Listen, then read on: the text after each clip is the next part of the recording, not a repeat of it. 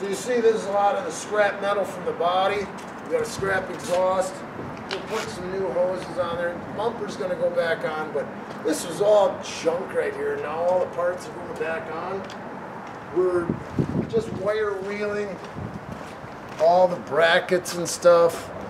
And we gotta do the floor and the shifters, just painting it black, just so it'll live another 20 years of rust. We can extend its life. You see this has been done already, and our next project will be fixing up that core support. We're just gonna fix up a lot of stuff that the previous owner probably just got the job done, but we can clean it up, get all these metals straightened out.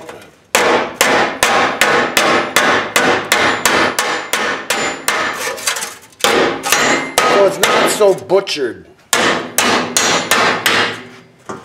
90-degree corners that should be rolled. You get cut on that stuff. And then they have this goopy tar. We got to clean this all under here and prime and paint it.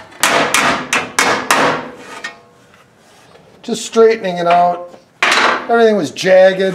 When you slip the boot on and stuff, it'll be a lot easier. We got to get some kind of sealer around here.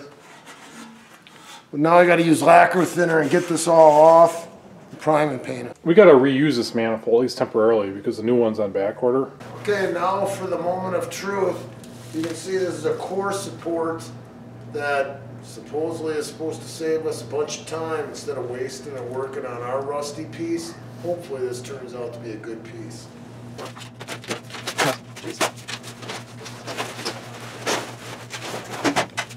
It's dirty, but solid. Ours is all rusted in here. There's nothing. So those are strong. It's good. We're getting ready to put a clutch on this engine. We want to clean all this off so it's running on there perfectly true. We had to clean all this off of here so the bell housing sits on there true. And we're going to put a dial indicator on it to see how flat the bell housing is and how centered the bell housing is. Well, a long time ago, my buddy had a Jeep Renegade with a 304. It was brand new. It was under warranty. And he went through like 3 clutches, and they thought he was abusing it. And he goes, "No, I'm driving it normal."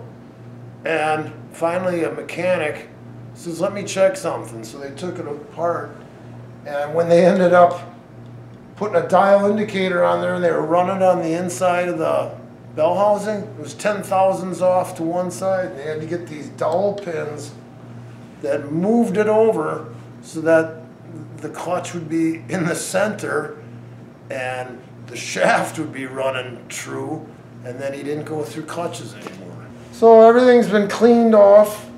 Now, this is all the time-consuming stuff that people don't realize when they're paying somebody to work on their car, and hopefully they don't cut the corners. But all these threads have to be cleaned out so that when you do a decent torque, you're getting the right reading. And we're just getting the crud out of them. Was that a 7/16 20 thread? Yeah. That's the thing. A lot of people don't have the taps. You know? And usually all the fasteners are fine thread. There's more contact surface. There's more threads per inch. So it's got more holding power. In the past, when people put these on, they usually use like Loctite and stuff, so they won't come off. And that's what you're cleaning out, is just, it's like a plastic. It's a liquid that when it doesn't get air, then all of a sudden it hardens up and it keeps the thing from backing out.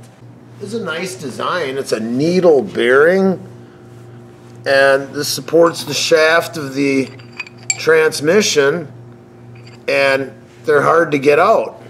So we're gonna pack this full of grease, and we're gonna pound on here, and hopefully it'll hydraulically push this race out until we can grab it with a vice grips or whatever and try to wiggle it out.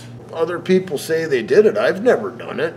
Right, we're gonna see. When I worked on a Chevy, they had a bronze bushing, and to get it out, I didn't know about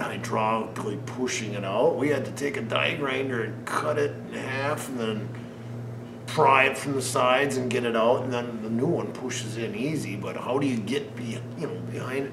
Sometimes there's a gap behind there, and they got a tool that goes out, and then you use a slide hammer to pull it out. When you're a kid, you don't have all those tools. Well, you can feel it. It works. I got a suction on it. Hey, this almost reminds me of something. I think we only have to put a little bit more in there, and it'll work.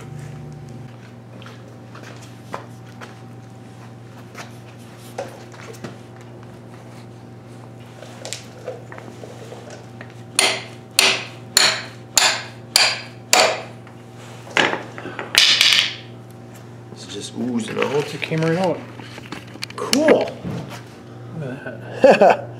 I think I got to pack some more in there. That's fantastic.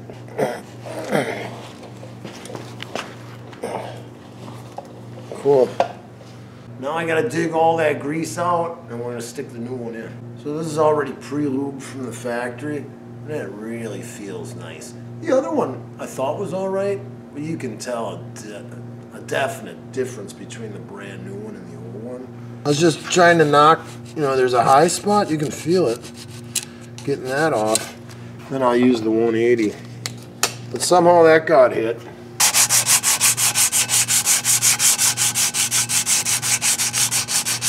Trying to get the outside edge, seems like a little ridge. Just trying to check and see if there's any ridges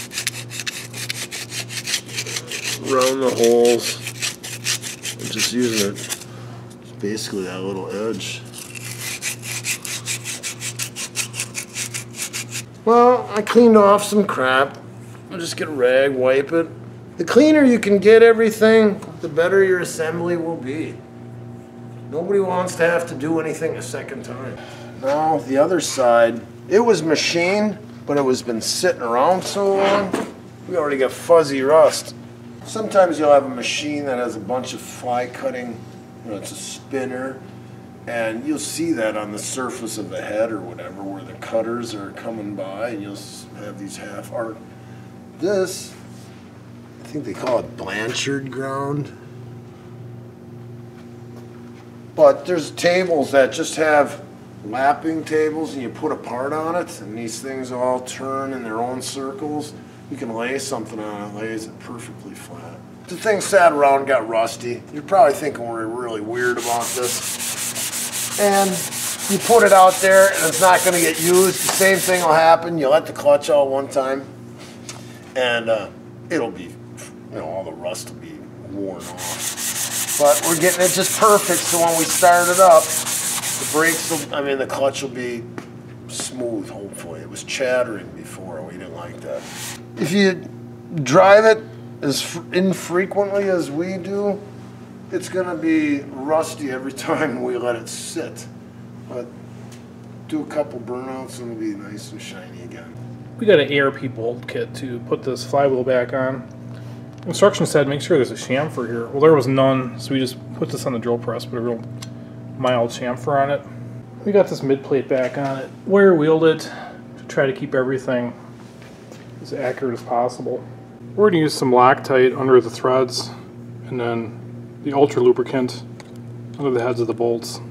So I'm just cleaning this crap up so it doesn't wing off and get into the clutch and pressure plates later on. But all these are torqued down now.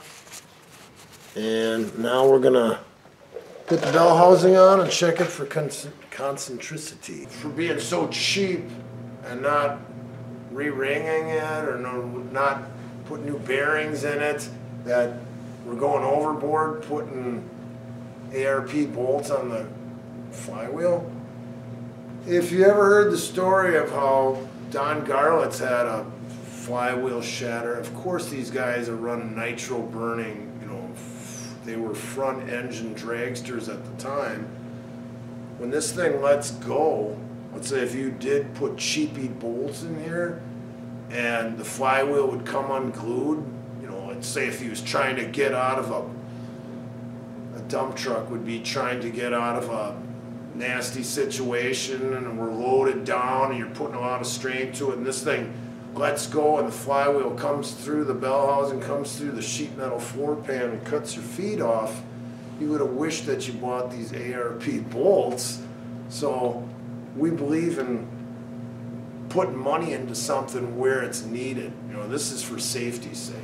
We got this surface cleaned up pretty good here. We're checking this bell housing for parallelism here. And I'm not even going to show this gauge.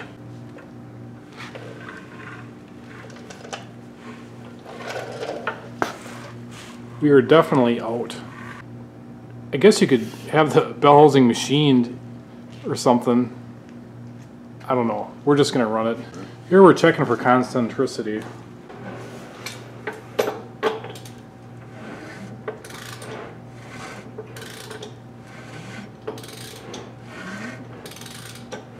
Alright, that's good. It's definitely out that way too. I think our setup is not the best with that mag base being in there. I think I'm just going to run it and see what happens. Just cleaning the surface, getting any wax or oil.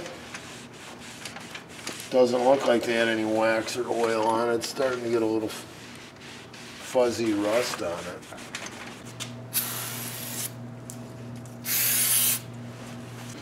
Flywheel side. We're putting some Loctite in all these pressure plate bolts. That's all torqued on. Tightening it down, you know, and there was a gap, and as you're tightening the bolts down, you're putting pressure on the clutch disc. That's what grabs your car. And then when you have the pivot fork with the throwout bearing that rides on here, then you're going to be depressing that, and then it really lets the clutch spin in there. We're greasing up where this ball rides. It's in here too. Oh, it's got to go on there. Pivot fork. It goes on that ball, and as you're pressing the pedal in, this spins. That's why a lot of times when somebody has a stick shift car, it's going making a noise. You put the clutch in, the noise goes away. That's the throwout bearing noise. That's when this thing starts getting sloppy. A real pain in the ass to change these out. Another reason why everybody went to automatic. But some guys like stick shift and shifting gears. See, it can pivot like this. And when we put this in there and you adjust your clutch, you have to have a gap between the pressure plate and the clutch disc so that you know you're disengaged. We're going to lift this engine and bell housing up to the level of this transmission and see if we can slip this stuff together.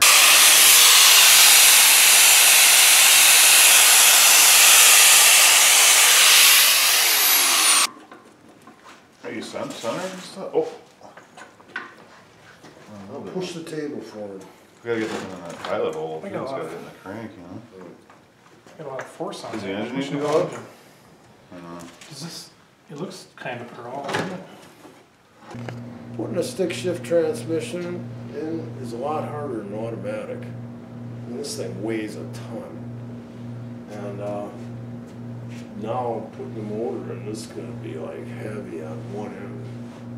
But we got the whole front end off, and tomorrow we'll slide it in, then get it started, and we'll bring it in. We can work indoors. Here's our new tank and epoxy primer. I'm going to scuff it and spray bomb it in some semi-gloss black. Just try to give it another level of protection. Probably about 40 degrees out here right now. I believe the winter solstice is at December 21st this year. Spray bomb on the rest of the miscellaneous pieces too.